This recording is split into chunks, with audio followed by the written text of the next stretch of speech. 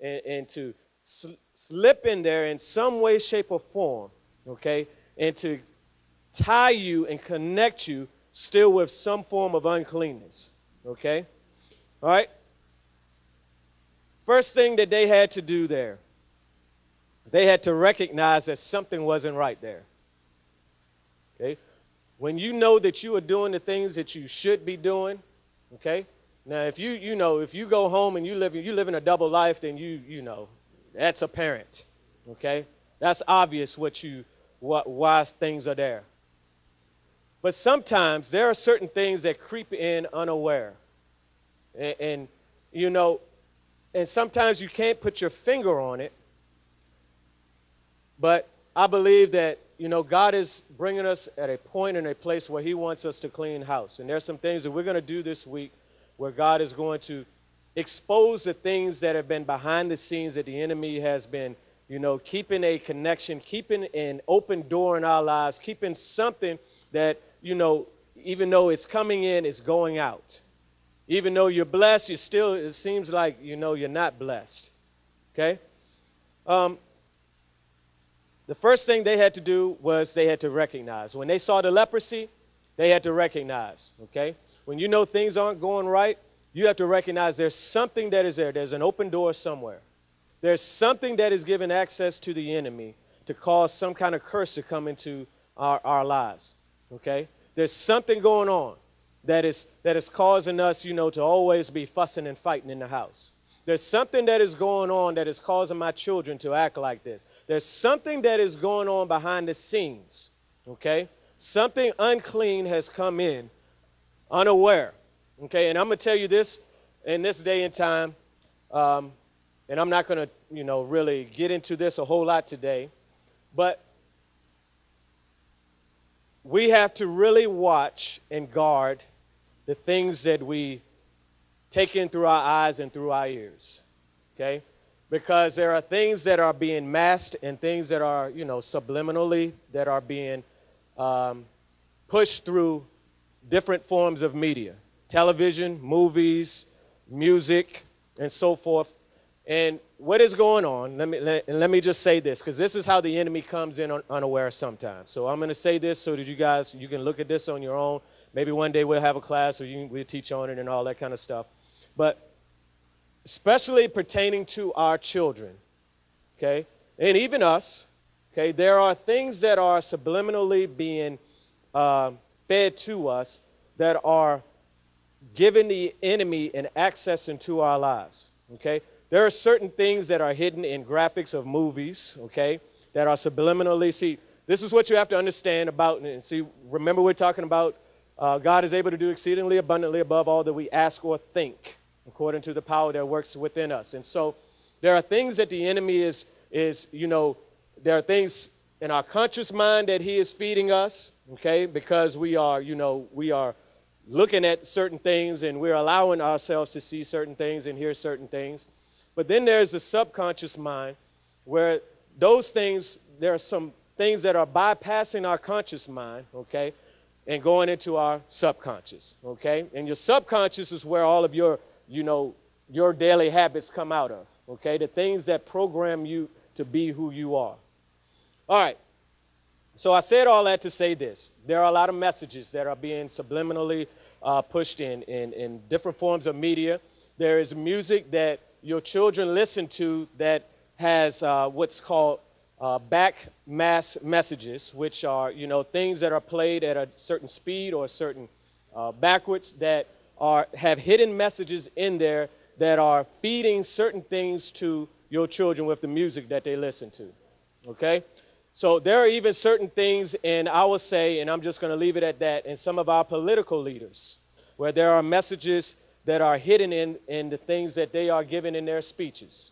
Okay, so there are things that are being fed to us that is programming us, okay, in an unaware way where it's giving access to the enemy in our lives, all right? Certain things that are coming through music that is feeding our children certain appetites and desires to do certain things, and then you're sitting there wondering, why is my child acting like this? It's because of something that they have, even in the most innocent of cartoons, there are things, okay? So I'm not going to go any further into that today, but you look it up, you do the research yourself, and it'll speak for itself. But my thing is to bring awareness to you so that, because this week we're going to be looking at some things that, we're going to be examining as one of the things that we get into in the next, in verse 37. The priest came in to examine, okay, the source of this leprosy, the source of this unclean thing that had gained access into that house, okay? And so we're going to be doing some examining this week, okay? But I'll get into that in a little bit. But the first thing is that you got to recognize, that something isn't right, okay? You got to know, don't just brush it off. Don't just overlook it. Don't just say, well, that's just him being him or her being her, or, You got to understand that something is going on behind the scenes. The enemy is always working behind the scenes, okay? And that's what you got to understand. And then you have to begin to examine yourself, In order to clean house, you have to examine yourself, Look at what you are doing. Look at what you're looking at. See, some of you need to get rid of some of the magazines that you've been participating in. Some of you need to get off of some of the websites that you've been going to. Some of you are doing certain things where you're inviting the uncleanness in.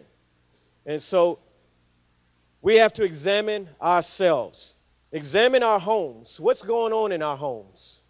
What's coming through the tube? What's coming through the computer?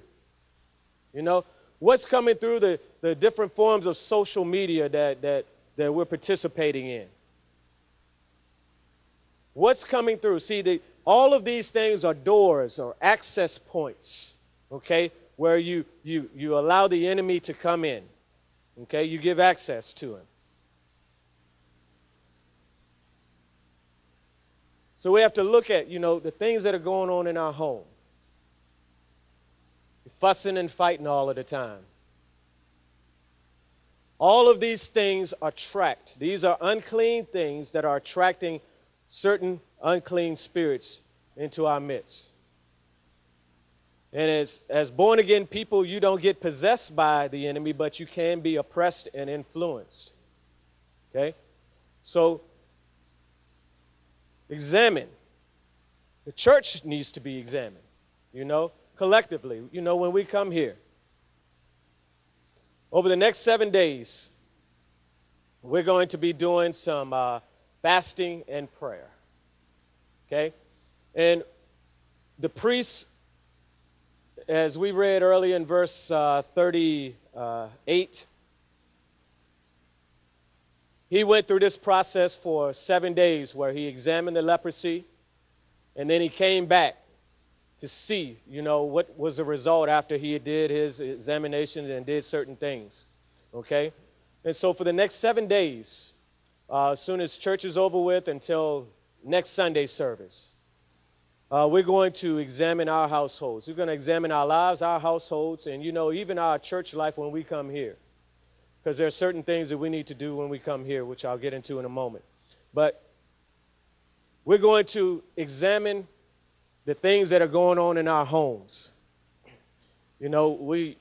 Some of us have gotten caught up into too much of, the things that we watch on TV or the movies that we watch and so forth, and we are becoming desensitized and oblivious to the obvious things that is really going on there. And so we're going to fast the next 7 days. What I'm going to ask you guys to do is to fast one meal out of the day. And I'm going to leave it up to you as to decide which meal that you fast. So one meal out of the day, I'm going to ask you to fast. And I know you ladies, you're involved in a fasting from 9 to 3 at night, but that doesn't affect your meals. So one meal per day out of the week for the next 7 days, I'm going to ask you to fast. And also what I'm going to ask you to do while you are doing this fast, okay, don't just fast and say, oh, I'm fasting, okay? But I want you to review Isaiah chapter 58, and look at the things that it talks about in fasting there. There are some bonds or some bands of wickedness that need to be loosed out of our houses. There's some oppression that is going on that we, our children, the church needs to be free from, okay? There are certain things that, you know, like I said, that the enemy has gotten in there and has hindered us, you know, from walking in the fullness of what we should. And so we're going to spend some time as we are fasting, spend that time praying. Whatever the meal is that you choose to do it, okay, do it at a time where you can spend some time before God praying so that you can seek God as to the things that are going on in your house, in your life personally, okay, so that we can examine what is going on, okay, what place that we might be giving the enemy through words that we speak, through actions or habits that we have, through things that we are watching. I want you to go and check out all the video games that your children have. Okay?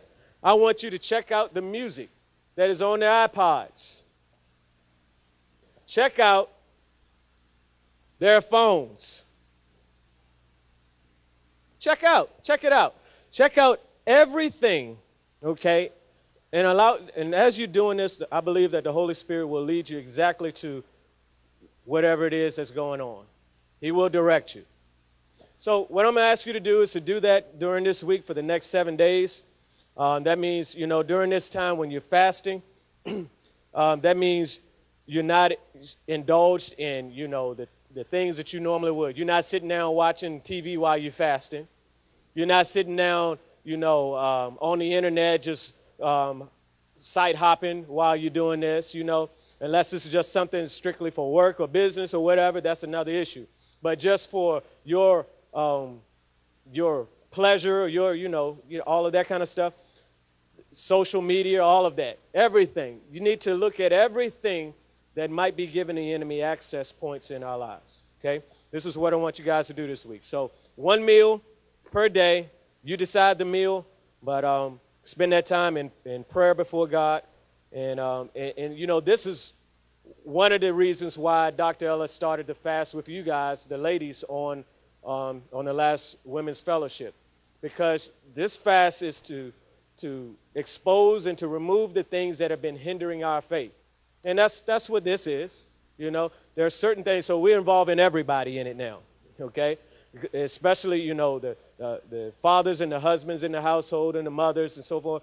We need to look at the things that has been giving the enemy access to our children, okay? We need to look at the things that have been giving the enemy access to our finances, to our bodies, to our health, to, you know, things that have been oppressing us at night while we sleep. We need to look at all of those things, and I believe that God will expose, because when light comes on the scene, it always exposes the darkness. So, examine your homes. Examine through fasting and prayer for the next 7 days. In verse 40 and 41, he says, he shall command that they take out the diseased stones and cast them into the unclean place outside the city. So when things are revealed, okay, where the enemy has had access, he says, remove those things out of your life and out of your household. He says, remove them. And, you know, they had during those days, they had a certain place where they took the unclean things. Kind of like we do now with the landfill or the dump and so forth. We take our trash there, all right? But they had a certain place that was away from the camp, okay, that they took all of the unclean things. That's why the lepers had to dwell outside the city in a certain place, because they were considered unclean. And so he says, take out the disease or the leprous stones and cast them into an unclean place outside the city. And then he says in verse 41, he shall cause a house to be scraped within, round about, and the plaster or the mortar that is scraped off to be emptied out in the unclean place outside the city. So the dust, remember we talked about dust earlier. The dust, okay, the dust that was stirred up, that dust of sin that opened the door to that uncleanness, you know, whether you were aware or unaware, okay, it opened the door up. But he says, even the dust shall be scraped off and taken to the unclean place. So God wants us to get the house clean. Look at the person beside you and say, clean house. All right? Now hold your place there. I'm going to ask you to turn to Matthew chapter 12.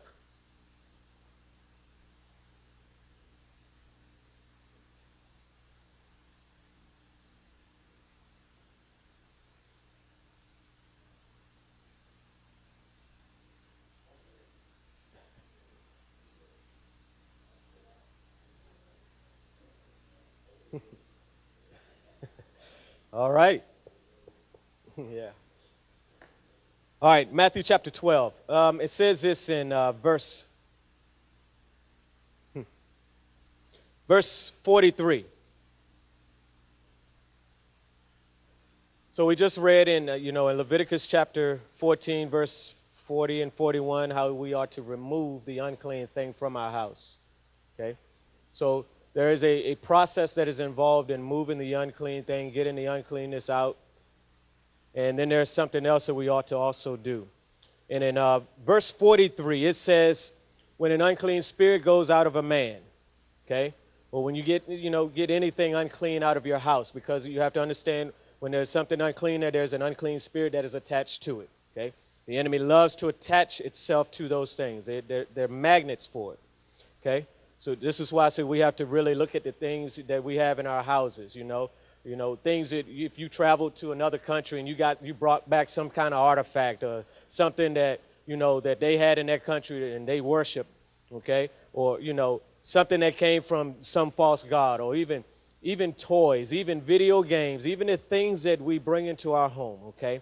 Those are things that are magnets that attract certain types of spirits, all right? It says, and I know this, believe me, I know from my own experience as a child. And it says, when an unclean spirit goes out of a man, he goes through dry places seeking rest and finds none. Then he says, I will return to my house from which I came. See how he's taking ownership? The audacity. He says, and when he comes, he finds it empty, swept, and put in order. Okay? And then he goes and takes with him 7 other spirits more wicked than himself. And they enter and dwell there. And the last state of that man is worse than the first. So shall it be also with this wicked generation. Now I'm going to read this out of the Message translation. And it nails it right on. It says, when a defiling evil spirit is expelled. And you see, this is what you have to understand.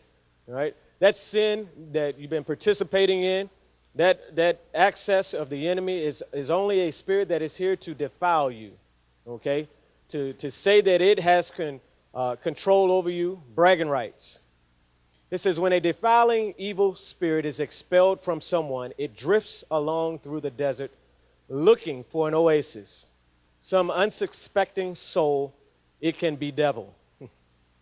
When it doesn't find anyone, it says, I'll go back to my old haunt.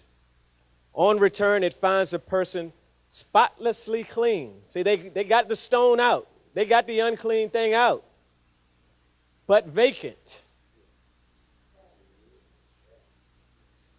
See, on return, it finds the person spotlessly clean, but vacant. It then returns, or then it runs out and it rounds up 7 other spirits more evil than itself. Why? Because even though the house was clean, guess what? It was vacant. So you might clean out the house, but it is important that you replace that with the Word.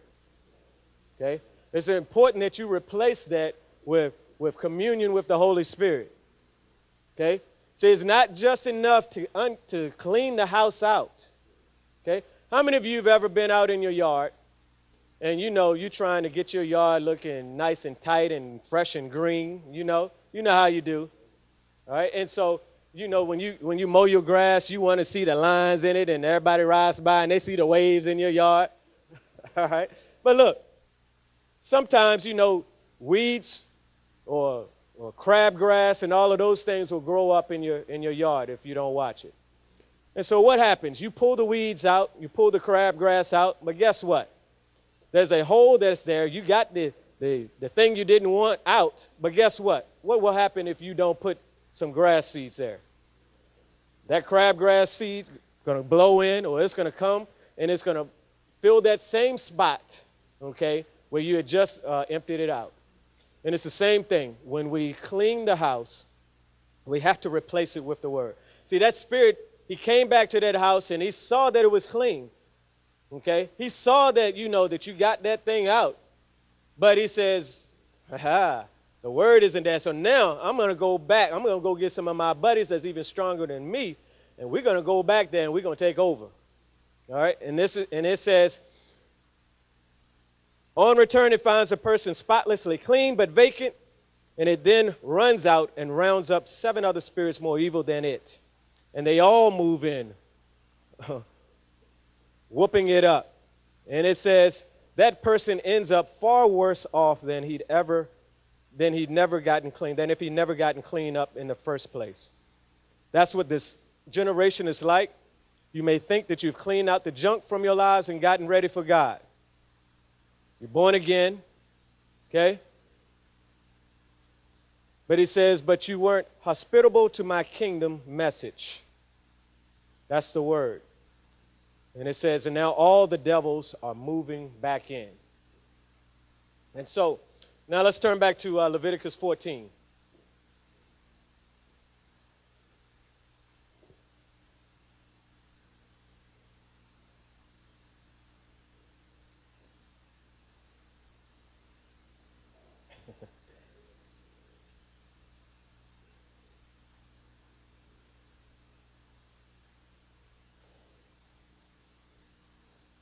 And it says, back in verse 42, all right, after they've cleaned out the unclean stones and the dust, and it says in verse 42, and they shall put other stones in the place of those stones. See, they didn't just leave the holes in the wall, okay? They replaced it with other stones. And see, this is why when you get something out of your life, this is why the renewing of the mind is so important. Okay, renewing the mind is just not, memorizing scriptures and being able to speak them. Okay, renewing the mind is where you've replaced, okay, that old way of thinking, that old way of living with the word of God now. Okay, this is what this whole process is. And he says, they shall put other stones in the place of those stones, and he shall plaster the dust with fresh mortar. Okay, fresh mortar. All right, so that comes from daily communion with God, daily communion with the Holy Spirit, fresh oil, okay? And so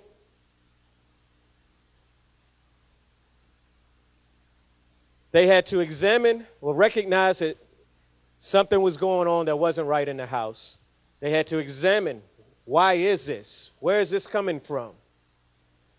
They had to figure it out, remove the unclean thing, and then they had to replace it, okay, with something else that would take the place of that unclean thing so that it does not come back later and is even worse than it was before. All right, now let's turn to, let's go down further in the chapter. And after they've gotten all the leprosy out, they've replaced the stones and so forth, and you can read this whole account. We're going to pick up in verse 49. And this is a final cleansing process that it goes through. It says in verse 49, talking about the priest now, he shall take to clean or to cleanse the house 2 birds, cedar wood, scarlet material, and hyssop. This is, this whole procedure here is similar to the atoning that took place once a year where the scapegoat and all of that and so forth. This is a similar procedure of cleaning that is taking place here. And it says, and he shall take the cedar wood and the hyssop and the scarlet material and the living bird and dip them in the blood of the slain bird and in the running water. Remember how the other Wednesday we were talking about the importance of running water? Water that doesn't move, has no ability to clean. It contains germs. It holds germs. He says, place it in the running water and sprinkle the house 7 times. And he shall cleanse the house with the blood of the bird, the running water, the living bird, the cedar wood, the hyssop, and the scarlet material. But he shall let the living bird go out into the city, into the open field, just like the scapegoat, and so shall he make atonement for the house, and it shall be clean. All right? So, when we talk about cleaning the house, us personally, our homes naturally, let's look at 1 Corinthians chapter 11. We're going to end here for today.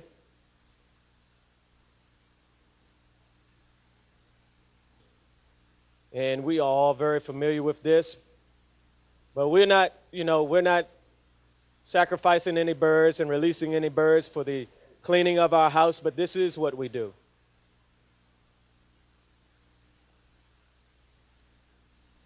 So after you've gotten all of the unclean things out, he says, verse 26, chapter 11, 1 Corinthians, he says, for as often as you eat this bread and drink this cup, you proclaim the Lord's death till he comes. So Jesus, his blood was shed so that all of our sins will be remitted, so that the things that have caused us to be unclean, so that blood will wash us up. Okay? And he says, therefore, whoever eats this bread or drinks this cup of the Lord in an unworthy manner, and this is how we can collectively, as a church body, clean ourselves up. He says, whoever eats this bread and drinks this cup of the Lord in an unworthy manner shall be guilty of the body and the blood of the Lord. But let a man examine himself. Okay, and this is what we're doing this week. Right? And so, and every time that we take communion, you should be doing this. Right? Examining our attitudes, examine everything. Our love walk, everything. Okay? Those things open up doors as well. He says, but let a man examine himself. So the same thing that they were doing back here in Leviticus 14. Okay, we're examining our households. We're examining ourselves, our habits. We're examining everything that's going on. And we're judging ourselves so that we can get the unclean thing or the things that aren't right out. He says, but let a man examine himself, and so let him eat of that bread and drink of that cup. But he that eats and drinks in an unworthy manner eats and drinks judgment to himself, not discerning the Lord's body. For this reason, many are weak and sick among you, and many sleep. For if we would judge ourselves, we should not be judged. So now, after we've gotten the unclean thing out, we take communion over it. So that whenever you take communion over it, what you're doing is you're placing the body and the blood of Jesus between you and that unclean thing, that you're not going to go back. You would have to trample over the body and the blood of Jesus to go back and to pick that thing back up. Okay? And so we'll do this after we have, gone through this period of examining ourselves and examining our households and so forth, then we'll come together with communion, and we'll take communion as an act of faith of moving forward, to not go back and to pick that thing back up, lest it become worse in our lives than it was before. Okay? So I'm going to stop right there for today. So I have given you a lot of information, a lot of things to...